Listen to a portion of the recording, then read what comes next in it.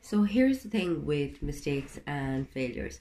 We all make them. I mean, I have made so many mistakes along the road, it's not even funny. And not only that, oftentimes it takes me several goes before I actually learn the lesson that is available to me. However, that being said, we don't often talk about our mistakes, and consequently, a lot of people feel like somehow they're the only one who is experiencing failure or setback. And we also make the mistake of assuming that making an error or experiencing a failure behaviorally is indicative of our character being flawed or us being a failure, and they're not the same thing at all. And I talk quite a bit about being able to separate yourself from your endeavors, and this is why it's so important when people are setting goals or when they're looking at external validation for their self-worth, that you don't become too tied up in it, because ultimately then when you experience setbacks or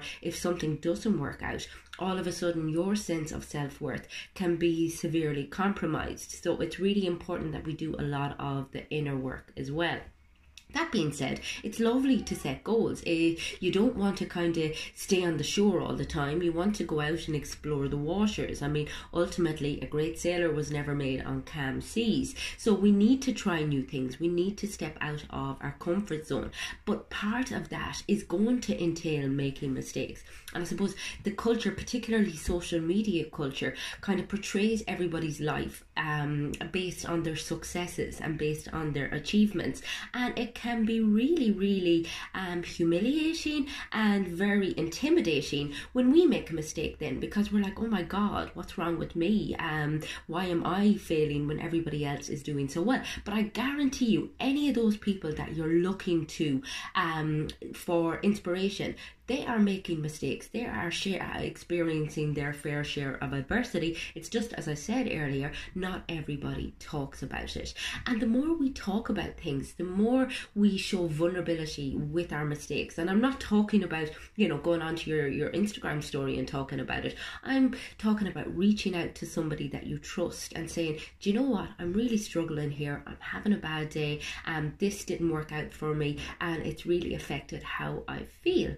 And that creates a fantastic connection with another person. It really deepens the intimacy of a relationship and can really strengthen the bond. Likewise, when you can approach your mistakes and your errors with a sense of acceptance, with a sense of humility and integrity, and examine what it is that went wrong and examine your role in things, because I think we're very quick, we're so filled with shame and embarrassment when it comes to our mistake that we don't even want to think about the role that we've had to play in it. And so we tend to point the finger and look at other people and kind of push blame onto circumstance, or as I said, onto other people. And that's not very beneficial to us, because there is so much wisdom, there is so much knowledge, there is so much growth available in our failures. And yet, if we're running away from them, if we're not exploring them a little bit, if we're not being a little bit curious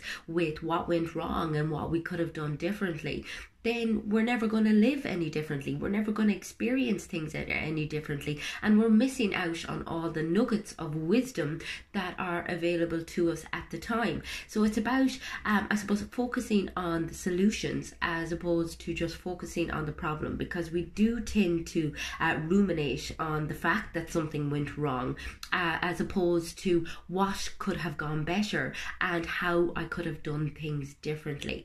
And that's part of looking at your life differently. It's about shifting your perspective to something that is more proactive, that is more self-aware, and that is more self-responsible, because ultimately, no matter how much we want to shirk away from it, we always play a role in our own mistakes, and we need to learn how to do things differently. Otherwise, as I said, we'll keep repeating the same thing over and over again. However, none of us are perfect. That's how you live your life. That's how you, I suppose, take these chances and take these risks, knowing that there is a possibility of failing. There is a possibility of fucking up along the way. And that is the colourful, vivid part of your life. That is how we learn. That is how we evolve as people. That is how we get in touch with our true inner strength. Because when you're knocked down, you have no choice but to either stay down there or get back up again. And to get back up requires courage. It requires vulnerability to take a chance again. It requires true inner strength and poise. So you are continuously growing and building and evolving on the person that you are. And you're learning a lot about yourself. You're learning a lot about the world, and you're learning a lot about other people. And indeed, you have that wisdom then, and you can give it to other people. You can impart onto other people the areas that you felt you could have changed, or the ways in which you could have done things better, so that other people don't necessarily have to make the mistakes that you did. Now, that being said, when you're in the midst of a mistake and you're feeling all the shame and the embarrassment, it can take a little while to move out of that place into a more humble, I suppose, open-minded growth mindset. So give yourself that little bit of time to lick your wounds. However, don't wallow, don't ruminate. Recognize that you've made the mistake. Allow yourself to feel a little bit bad about it, but then learn from it, accept it, move on with integrity, and go again. I mean, literally, you should never allow your mistakes to deter you from doing what it is that you want to do with your life. And if what it is that you're working towards is aligned with your true essence as a person, then no matter what happens, you will never be held back. You will always keep going with the journey. If you would like assistance with working through any of the areas that you feel aren't going particularly well in your life, get in touch with me on my website. It is fundamentals.ie.